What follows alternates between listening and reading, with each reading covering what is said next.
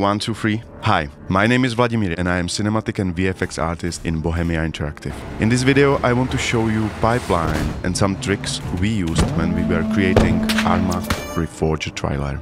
I will show you how to set up the scene, make some lighting, working with camera and timeline, creating effects, playing with vehicles and characters, use our Blender tool to create own objects and animations, and even some secret stuff.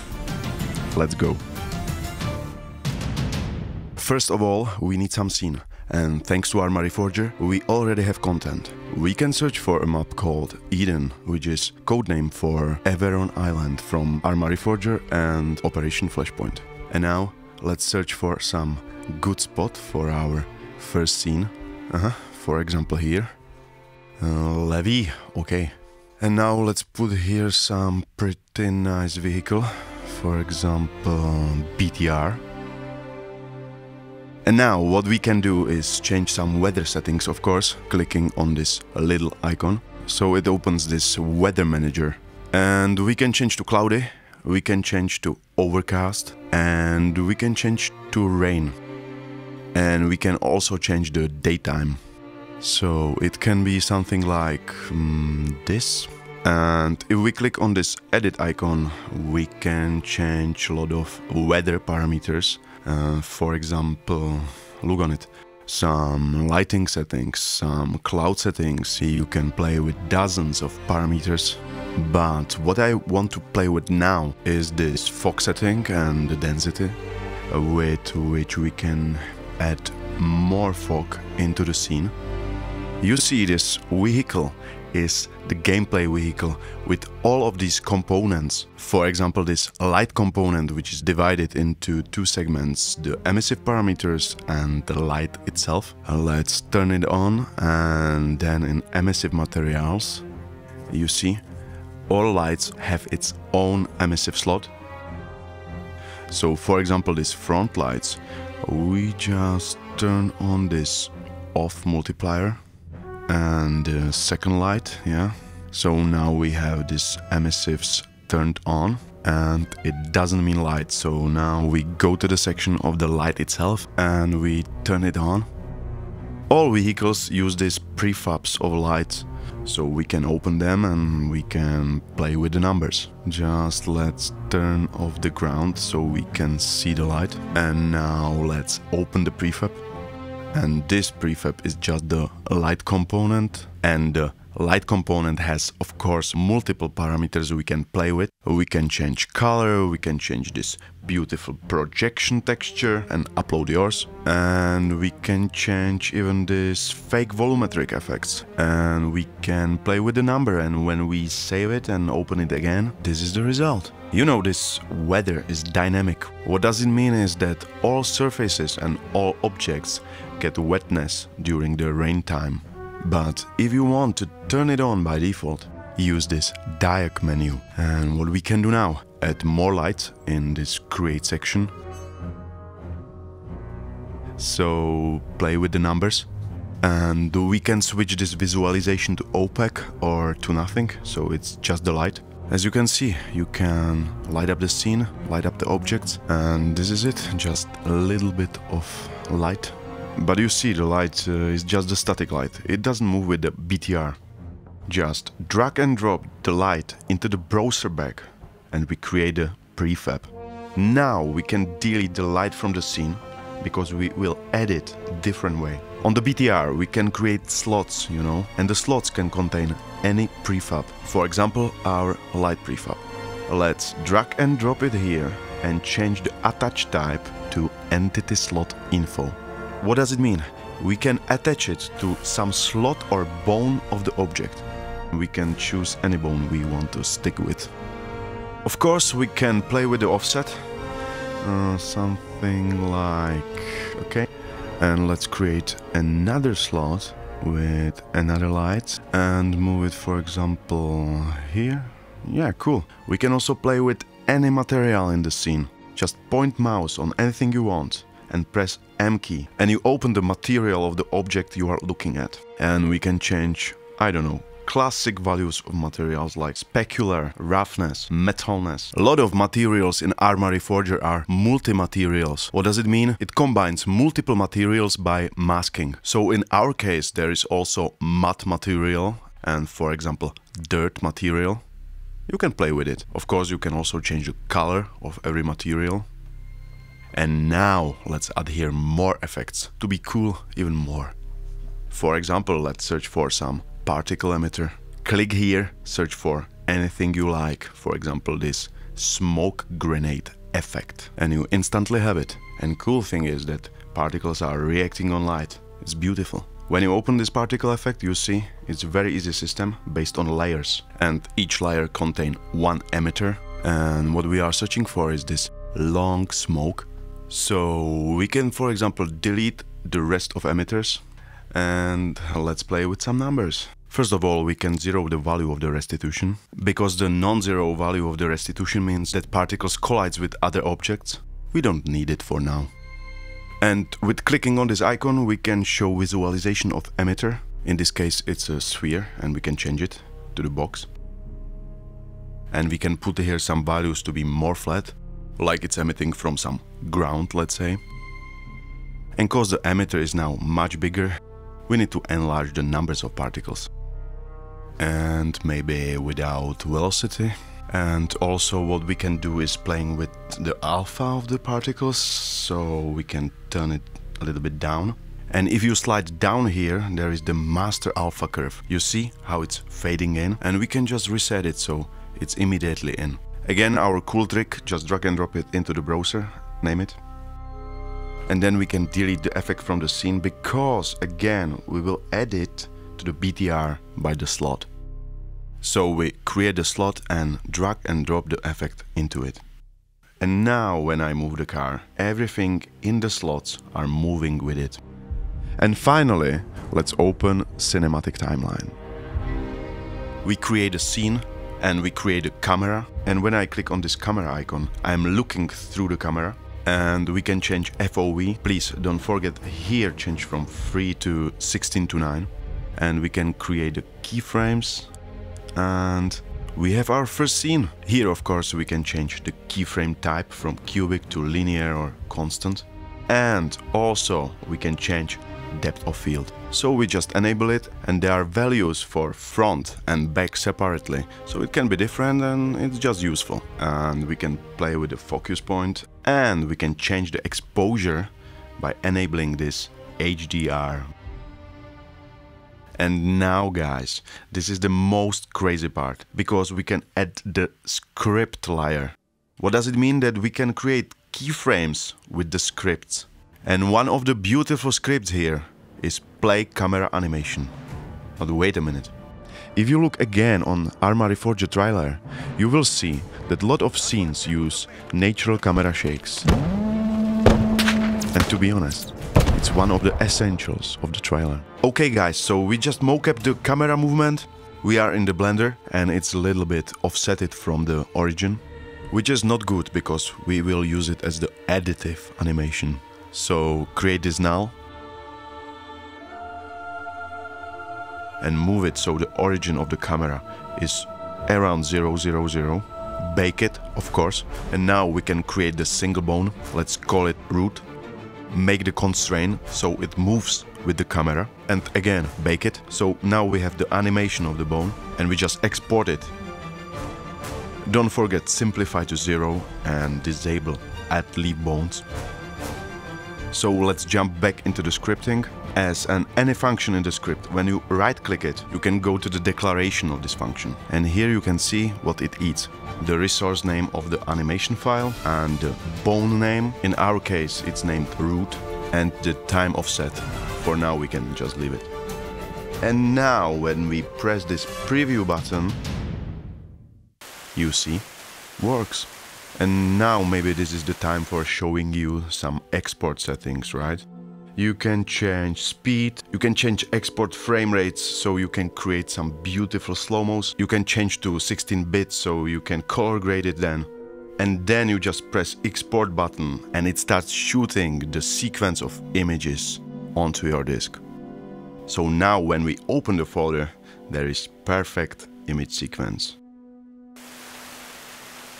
We can also play with the mesh settings of this BTR, like shadow casting or disabling the rain occlusion, for example, in case of soldier hands or the overall wetness occlusion.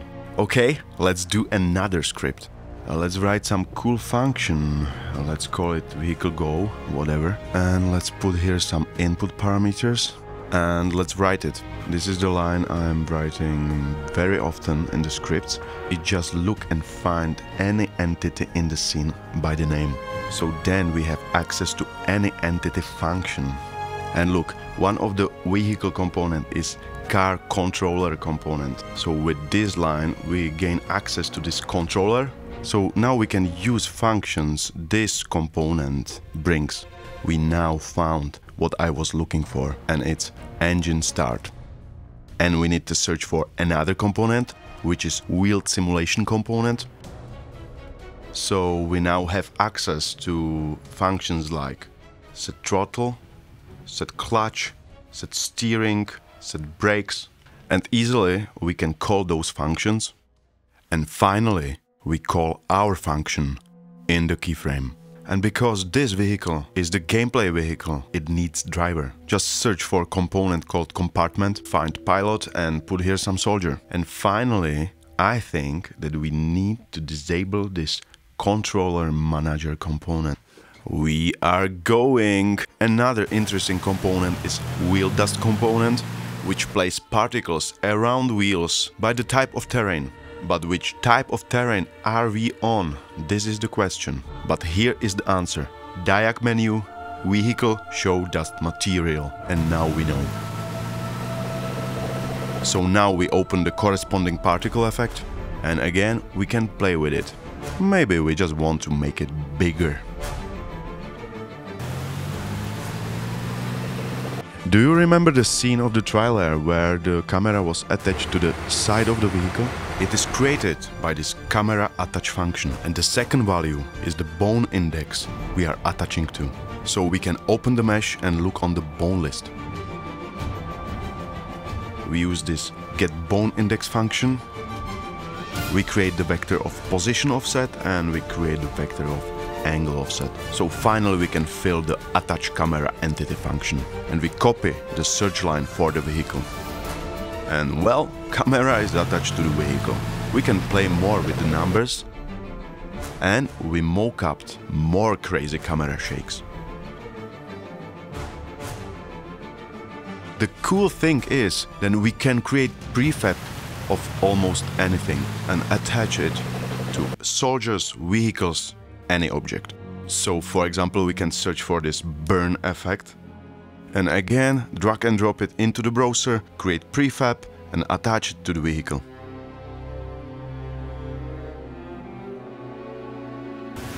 And we can dive into the particle effect more. In the particle view, we can show the model of the BTR and we can play with those flames. For example, in this particle effect, here are two types of flames. Some of them have local transformation on, so they are sticking to the source, and other are driven by velocity affection. So they take percentual velocity from the source, and in case of moving, burning vehicle, it looks more realistic. You know, the Reforger play with these numbers pretty safe, but for video we can be more wild. And when we look on the emitter itself, it's the box inside the BTR. But we can enlarge it for now. Another big possibilities are here inside this HDR material. And one of those settings is this bloom effect, or glow if you want. You can rise up the bloom, but not just this. You can play with the layers of the bloom. Because bloom is composed from the multiple sizes. We can start with this tiny bloom effect, and another is obviously more white, and the final one is something like the haze. We can also play with vignette, and what is really cool, we can play with this lens distortion. You can play with it like crazy, or you just use it very carefully just to simulate the lens. And now we can easily, with holding Alt, make copies of our vehicle. And because in the script we wrote the vehicle go function, we can just duplicate the calls and just change the names. And we forgot something. We need to write the steering function call connected to our input. Another story is the playing with these wheel simulation numbers. For example, this engine efficiency and the gear efficiency numbers.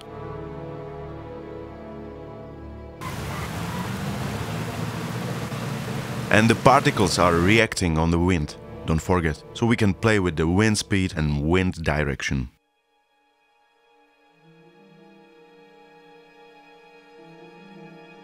And we can tweak also the materials of the particles. So if we open this effect and open this smoke material, we can play with alpha, we can play with color, we can also play with this emissivity. Which is fine, but if we look to this little select box and we change it to per pixel so the emissivity is driven by the alpha, and we pick very dark color and we rise up the emissivity value, we can create something like this hot smoke, which looks cool, especially at the night. And again we can create another light corresponding to the color of the flames.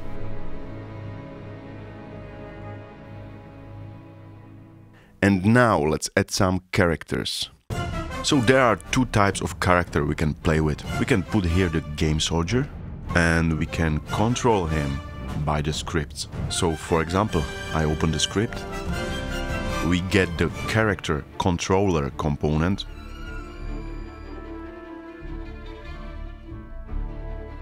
And now we can use the functions. Reloading,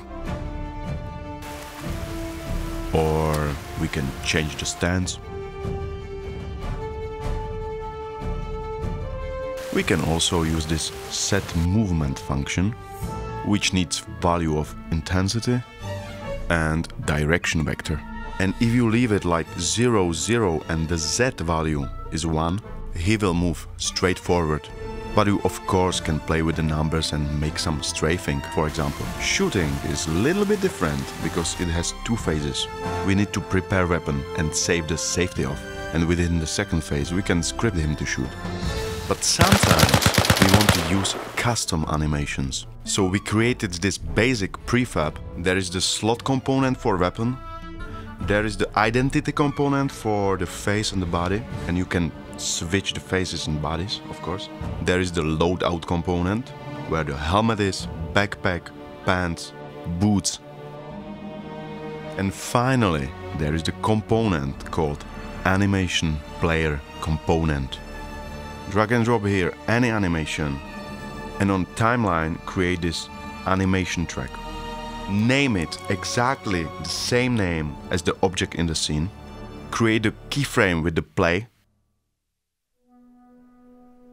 And now we have this character playing the custom animation. And the animation player component of course have this speed and offset value. So you can change the speed a little bit. Let's try another thing. Let's put here some explosion effect. For example, this is the RPG effect, but we can instantly recreate it in something more like, for example, mortar explosion by changing the material which holds another texture. And what we can do now is to create another keyframe and trigger the particle effect in a certain time. And with scripting, we can create crazy things. For example, this. We can set the velocity or angular velocity to any object in the scene which has physics. So let's make some BTR movement with the explosion, and also around this keyframe let's make some camera movement. And let's see the result. Okay guys, this was playing with assets from Arma Reforger. But of course, you can create your own stuff. We have Enfusion Blender tool, which you can integrate in the Blender which easily imports the assets from Enfusion into Blender with the materials and everything. Let's create very simple armature here. Click on the object and with the shift on the armature, Ctrl P with empty groups, so it creates the vertex group for the object. And you just select this part, for example, and click Assign. So now we have very simple rig, let's say, and we create some keyframes animation. And then let's export it together. Don't forget to set Simplify to 0. And for sure disable the Add Leaf Bones. Import it into the Enfusion, and within import settings, check the export skinning and re-import. And we have proper skeleton here, and it works. So you can easily put the model in the map, and don't forget to create animation player component here, and the animation track in the timeline, with the same name of course. And you see, it works, and you can create now the custom animations. And what else? You can import the character into the Blender. We know that in Blender there is still some issues with the rotation of the bones. It just looks ugly, but it works. And you can create really crazy things just connecting assets to some bones. And a little cool trick, just select the vertex group, go to Weight Paint, click anywhere very far from the object, and then click Invert. So now it's weight painted to the head bone. And now export it from the Blender and import it into Enfusion. And as you see, it works.